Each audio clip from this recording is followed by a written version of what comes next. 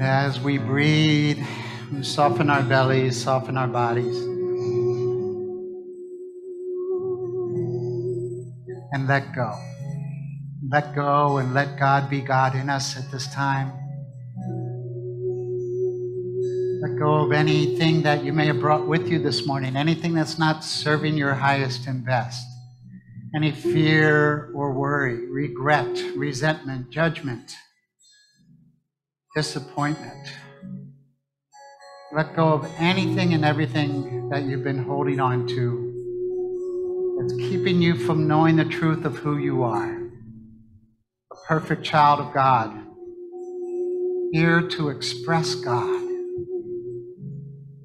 to live as God in the world through your expression of love and kindness and compassion, through your expressions of courage and strength and beauty.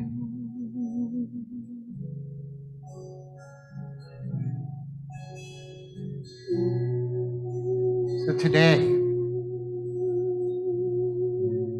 we let go of even our concepts of what is right and good for us. We let go of our own thoughts, our own mind, in our relationship with the divine. And we affirm that God is longing to express through us in even a greater way than what we can imagine. It doesn't mean that we stop praying and seeking and knocking, but it means that we take this time to let go of all of that and allow God to be God in us. Because we know that our prayers are answered, and sometimes our prayers are answered in even a greater way than we could have imagined. So we create that space this morning, that openness for that something greater. We're willing to even let go of the good for the better. We let go of our attachments to outcomes and trust the great mystery to show up in a way beyond our wildest imagination. And to do this, we surrender, we let go, we open our hearts and allow the divine flow to move in and through and express as us.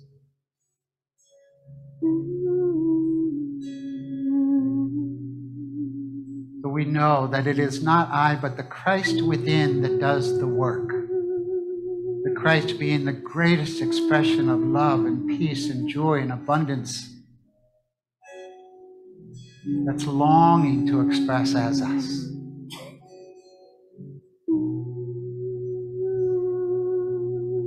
So we breathe a little deeper, open our minds and our hearts beyond our knowing, beyond our belief, and maybe even beyond our faith. God is longing to express in and through and as you.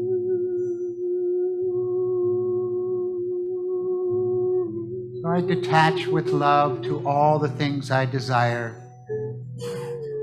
and I allow the mystery of God's love to bless me.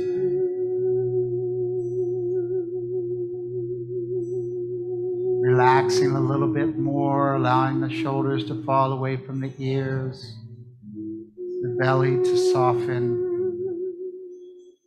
the face to relax. We move deeper into the silence, the secret place of the Most High, listening for the still small voice, ever guiding us. So it is with trust that we detach, let go, and surrender. I detach with love and allow God to bless me. I detach with love and allow God to bless me. in the silence.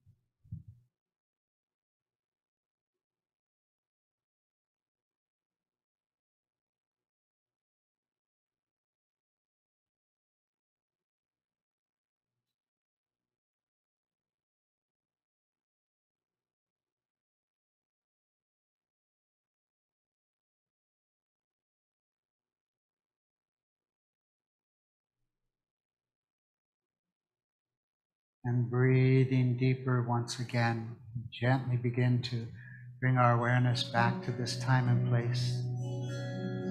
Having touched the stillness, even for this brief moment, we are energized and free to allow God to be God in us. And we go forward through our service and through our day and through our lives, trusting that divine presence,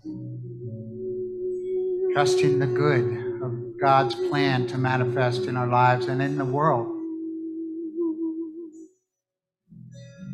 And we do this as we give thanks and pray this in the name and in the nature of the indwelling Christ presence. And so it is.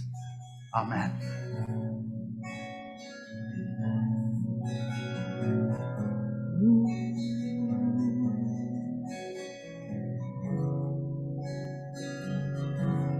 You are the light, you are the love, you are the flower and the dove, you are the horse running wild, you're the parent and the child, you are the bird in the tree who is serenading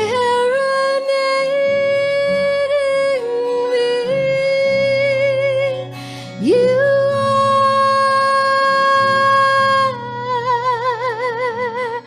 everything, oneness,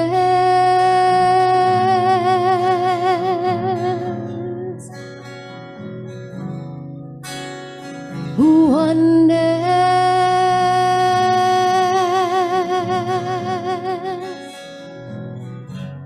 You are the waves rolling in, you are the dolphin and the fish, you are the whale in the ocean, you are healing all emotions.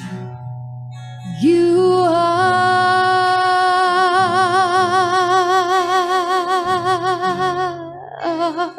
the wind beneath my wings, the love that makes me sing. You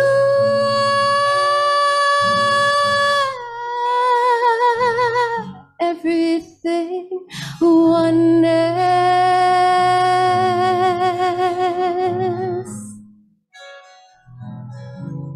You are the prayer, you are the poem, you are the place that we call home. You are the trial and tribulation, you're the pain and the medication.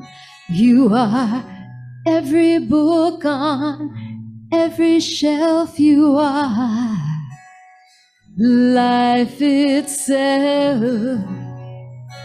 You are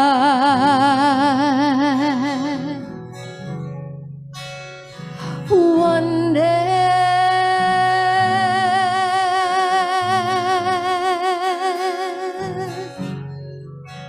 You are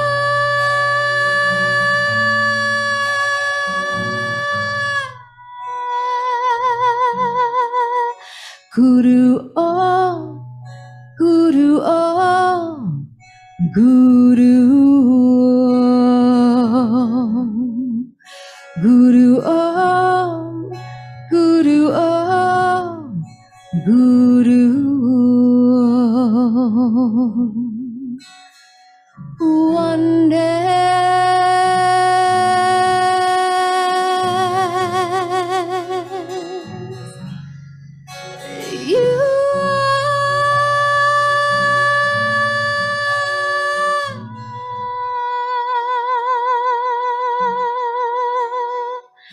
Rama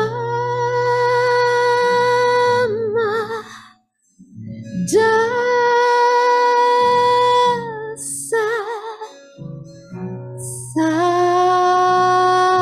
Sase So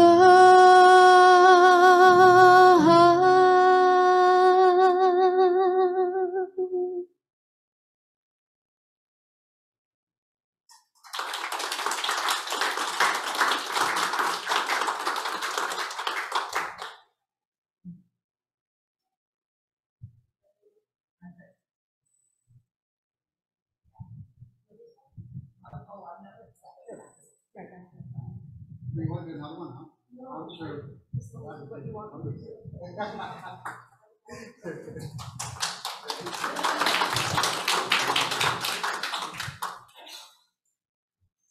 Thank you. Thank you for bringing yourself and your energy here this morning.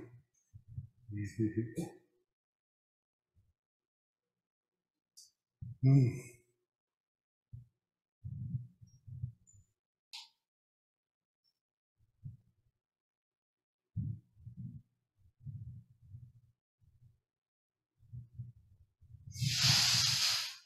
Mm. It's been an interesting morning for me. It's been a little warm. My linen shirt was wrinkly and sweaty before I left the house, so I had to change my shirt like 2 times before I left the house. I wanted to wear shorts, knowing that our AC is not working right, but ended up putting on this outfit so I could be comfortable. And you know, just a lot of things going on, you know, that I have to navigate.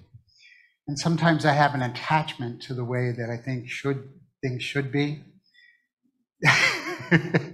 And then something happens, life happens, and it turns out to be something else. But the something else can also be a blessing. And that's what this message is about this morning, about detachment, about detaching from our habitual and perpetual ways of doing life and letting go to something greater. You know, we kind of add that addendum to our prayers in unity, which is like this or something better, right?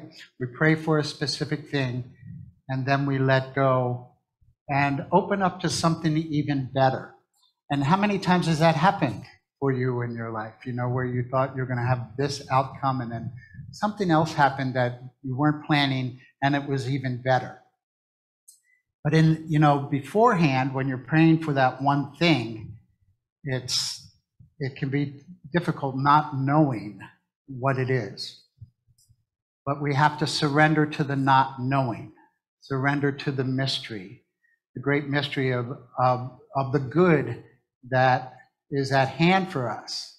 So, you know, in our culture, we're so driven. We're so driven to plan what it is, how our lives are going to unfold.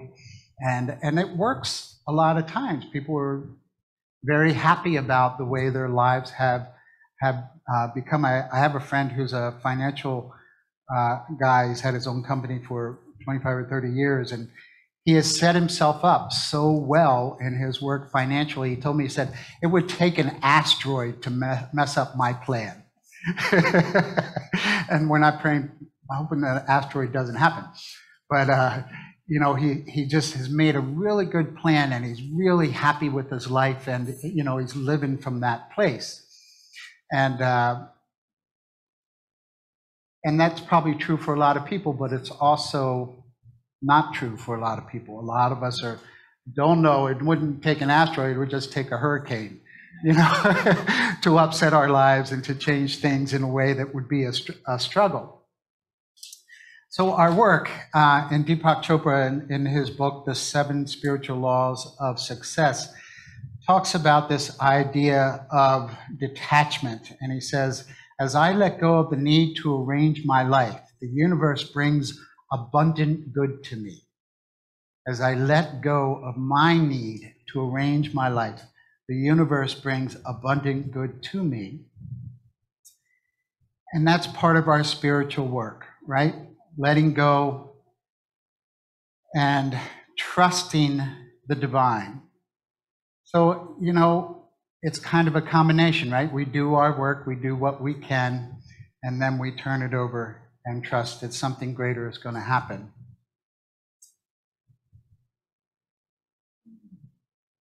So there's a couple stories about detachment that I want to share with you from this perspective of kind of trying to make things happen and also accepting the things that change in our lives that aren't the way that we thought they should be. And one is about a wandering monk who moved about preaching. He owned only the clothing on his back and, strangely, a golden begging bowl gifted to him by a benefactor who was also his disciple. One night, as he was about to lie down among the ruins of an ancient monastery, he spied a thief lurking among the columns. "Here, take this," he said, handing the golden begging bowl to the thief. "That way you won't disturb me once I have fallen asleep." The thief eagerly took the bowl and ran off. But the next morning he returned, saying, "You have made me feel poor, giving me the bowl so freely. Teach me to acquire the riches that make this sort of light-hearted detachment possible." That monk was willing to give up that bowl that he had to not be disturbed, and yet it was his most prized possession. It's a great example of detachment, right? Of trusting the universe, of trusting the divine to give us what we need. And not only did he get back what was rightfully his, he gained another student, right? And he changed that person's life through his example of detachment, that willingness to let go. Second story is, among the wandering shepherds was a leader who lived in riches and luxurious tents surrounded by servants. So lavish was his wealth that his tent pegs driven into the ground were made of solid gold.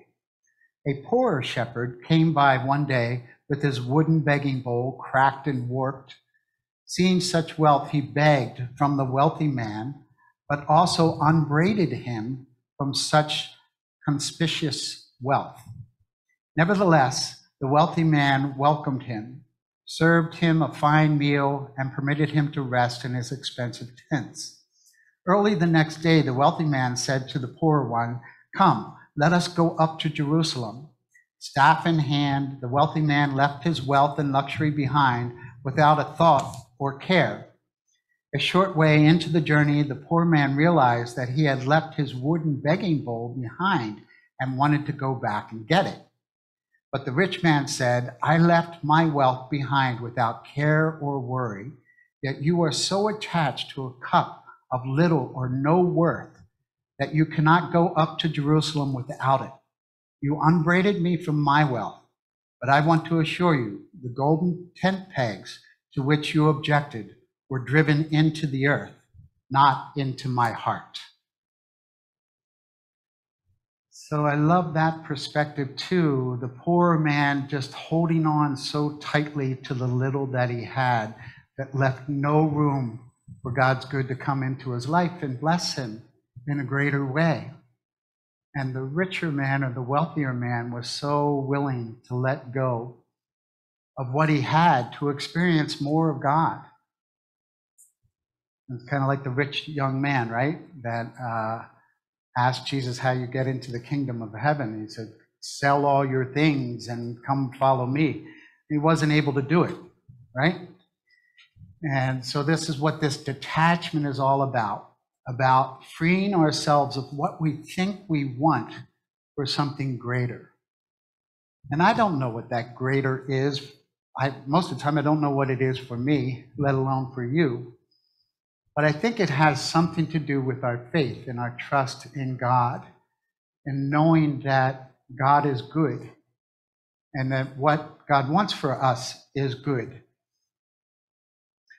And so it's a walk of faith, really, to trust trust the divine, that the divine's going to show up in a way greater than I can even imagine. You know, in some of the visioning work I've done over the years, they say that your vision should be so great that it can only manifest with God's help.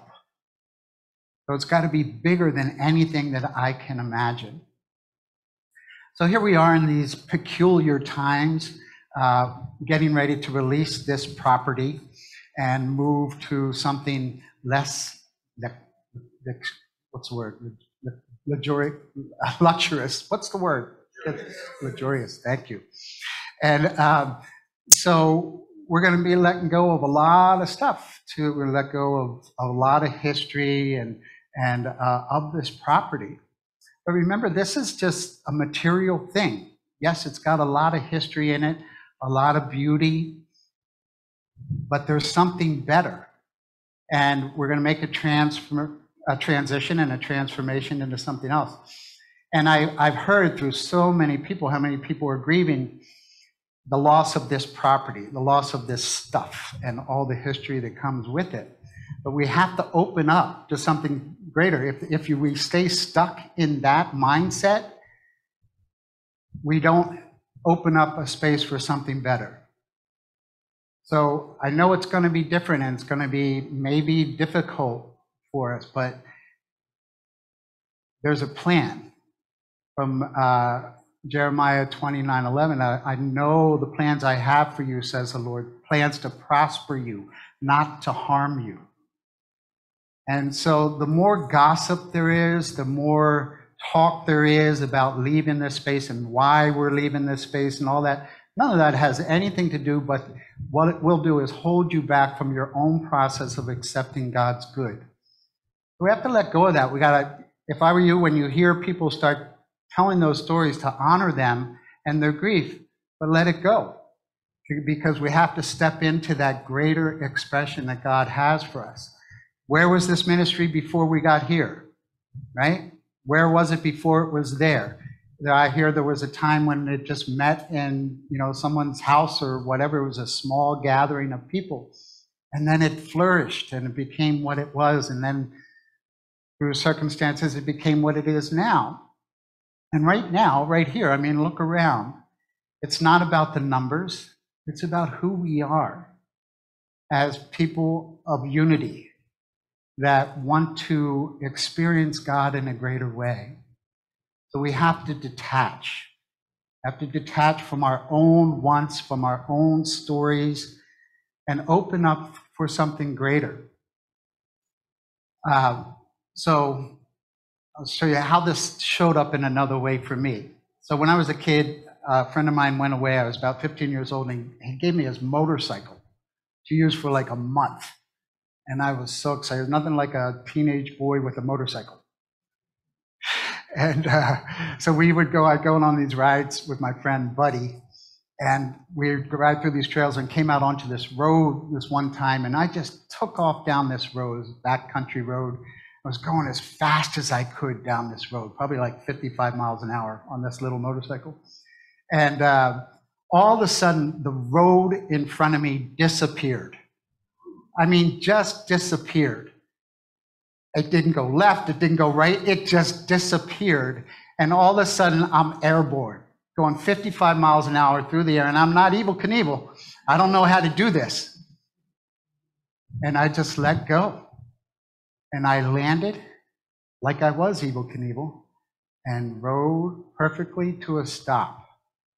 And put the kickstand down, got off the motorcycle, took my helmet off, and sat on the ground. And waited for my friend Buddy to come up to the top of the hill. And he did, and he is just shaking his head. He said, I expected to see you over there, and over there, and over there.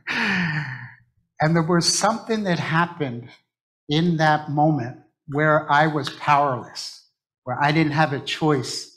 There's nothing I could do, and I just surrendered and I detached. And God carried me. And that's what it feels like sometimes in this process, with all the things that come by me and all the things that we're doing to make this move. Sometimes it feels like there's just no solution, and I don't know what to do, and everybody's got a different story, and you know, and everybody's hurting in one way or another, or needs some kind of answer. I don't have the answers, but God does. There is a plan, and it's true for each one of our lives. If you're sitting here this morning and you're wondering what's next for you and how it's going to work out, if we remember the truth that God is good, and we align ourselves with that good and let go of our fear and our worry, the good will show up. You know, in Buddhism, there's two things that cause us suffering: attachment and aversion. So when we are attached to stuff and it's the threat of it being taken away or us not getting it, we suffer. When we try to avoid what is in front of us, we suffer because we're trying to push everything away. So the work is to be here now, to trust that it's all good, that it's all working out for our lives in a way that is going to bless us. So I have a guiding scripture. I was forgetting the reference. It's Psalm, I think it might be Psalm 118. But it says that I shall be satisfied when I awaken in thy image. And this is the one thing that I'm attached to, because I believe that's why we're here. We are here to express God. We are here to be the love, the joy, the harmony, the peace, the compassion of God. And so I may not be satisfied until I feel like I am there, that I am awake enough to understand who I am, to understand others in a way that I can be loving and compassionate all the time. And so that's the one thing I'm attached to, is allowing God to express in and through and as me. And sometimes even with that, I have to let go and let God do that. Because it is the truth of who I am. It's the truth of who you are. There is a spark of the divine within you, and it is longing to express as you. So we just continue to do our work and evolve, right? And really trust that God's good is here for us. Another way that it's stated through Scripture is the stone that the builder rejected became the cornerstone of the building. And I love that story because you imagine these guys building the temple, whatever, and they throw the stone away because it's ugly or it's out of shape or something. They don't like something about it. And then that stone finds the most special place in the building, the cornerstone. And that's how it is in our lives sometimes, that we hold on to something or we get rid of something that we don't think is serving us, and then it ends up to be the foundation of our lives. People in recovery know about that. Our past is our greatest asset. That being a person in recovery helps you to be compassionate and understanding about other people who suffer like that. And there's other situations in your life, you know, I don't know everybody's story, so you know, you have situations like that where something that in the past looked like a detriment became a blessing. And that's the truth about God, that everything in our lives, that everything is a blessing if we can get deep down into it enough to find the God spark, to find the God seed within us.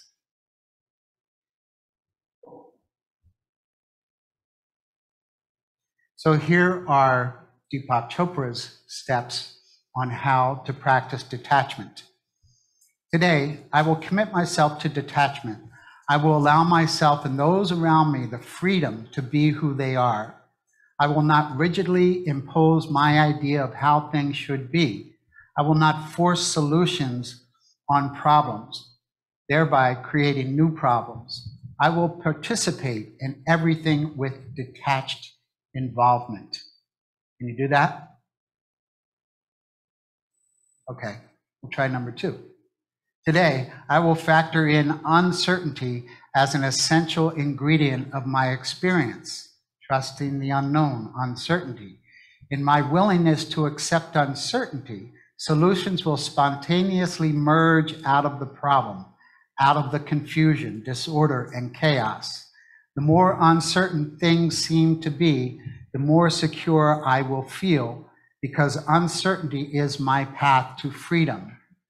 Through the wisdom of uncertainty, I will find my security. Are you willing to trust the unknown, the mystery, the uncertainty of life that will guide you to your certainty?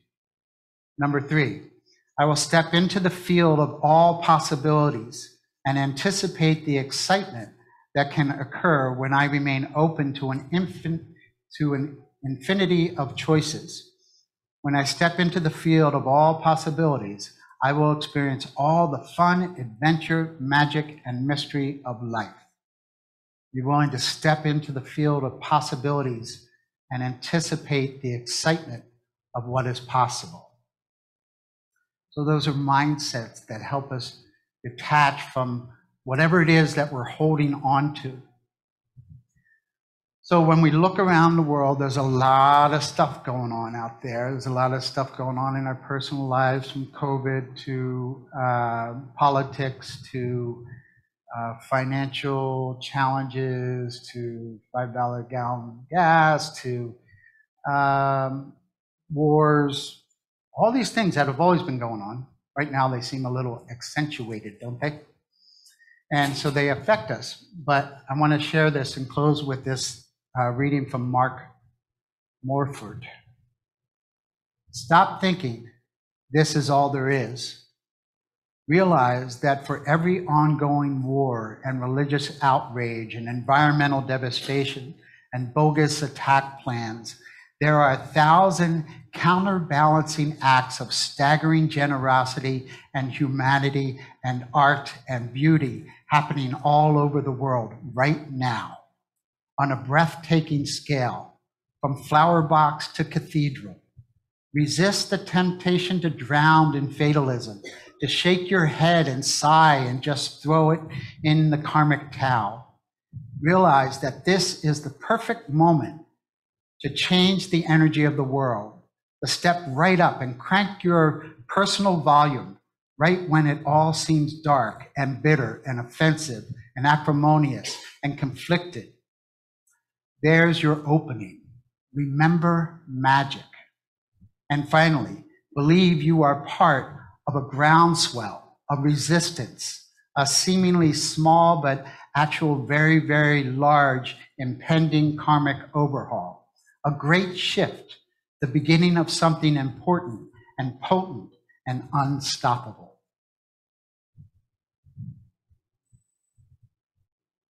We are who we've been waiting for, right?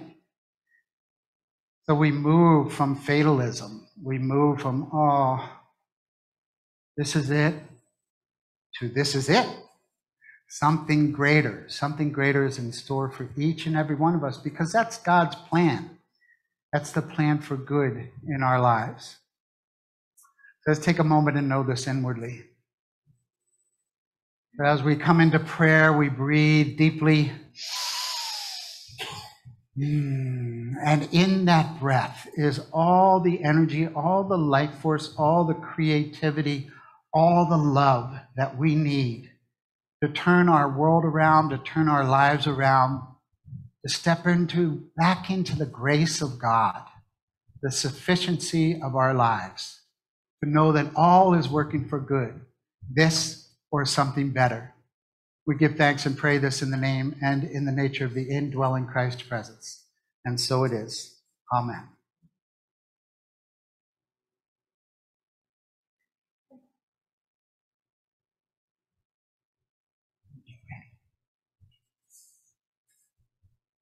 Thank you, Bodhi. Great message and so timely. We're going to start off the abundance portion of the ceremony by taking a look at our monthly prosperity goal and where we stand in the month. Our monthly goal is $21,500. And so far in the month of July, we have accumulated $5,831.27. If the ushers could please come forward.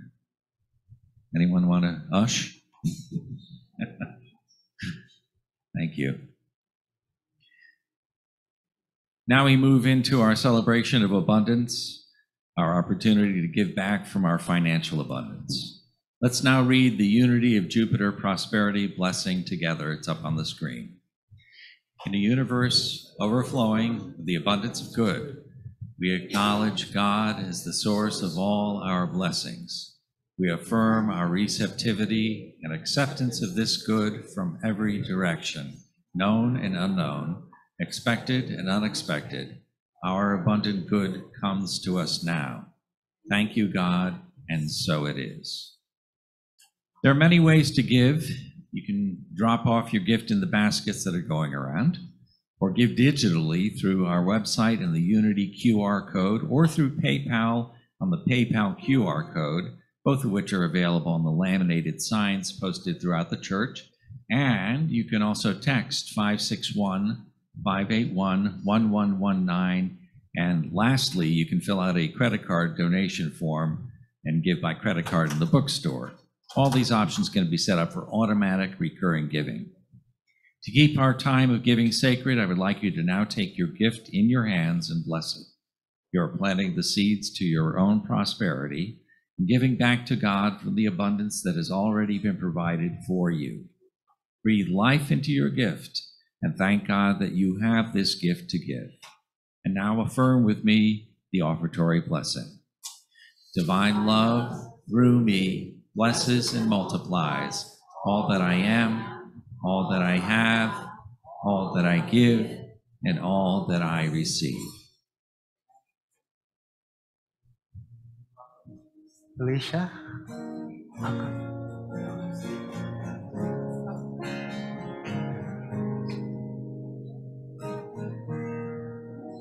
Deep within every being alive, there is a well with water from the source of our life, filled to the brim with eternal love. God's love, Spirit's love, unconditional love is inside of everyone. Drop your burdens, let go of your pain. Let the love of Spirit flow through your veins.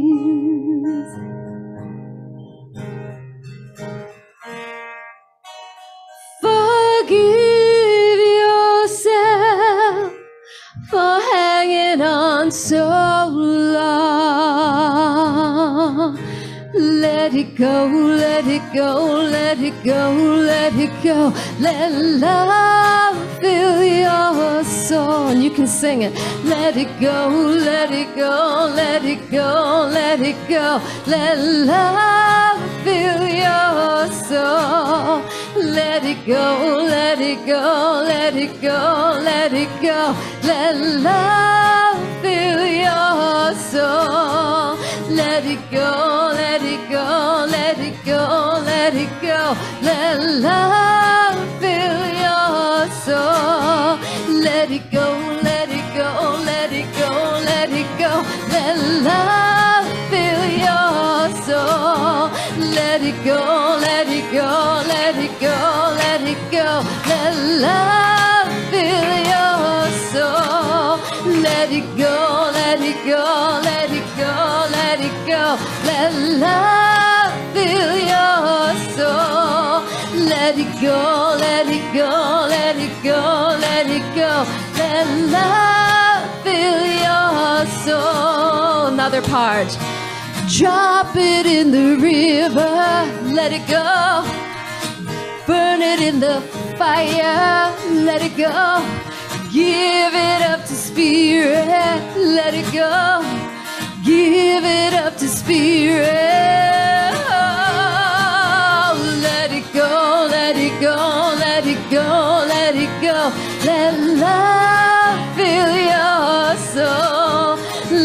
it go, let it go, let it go, let it go.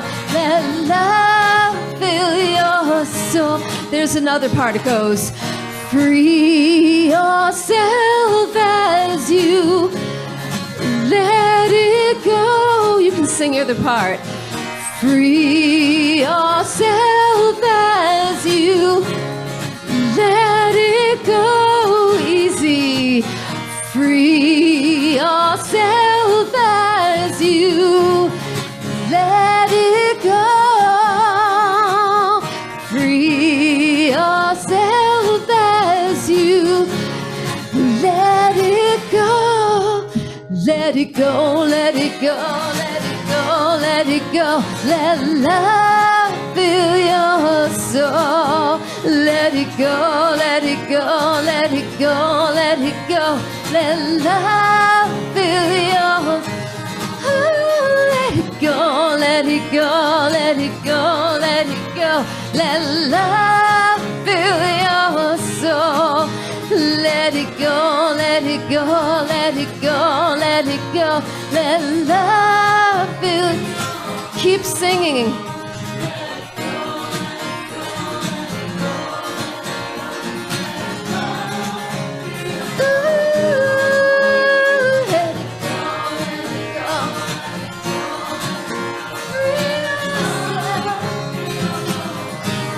Let it go, go, let it go, let it go, let it go. Let love fill your soul. Drop it in the river. Go, let it burn it in the fire. Let it go, let it give it up to spirit. Let it go, let it go, let it free yourself. Drop your burden. Let it go. Give it up to God. Give it all to God. Free yourself. Free yourself. Let it go. Let it go. Let it go. Let it go. Let love fill your soul. Let it go, let it go, let it go, let it go.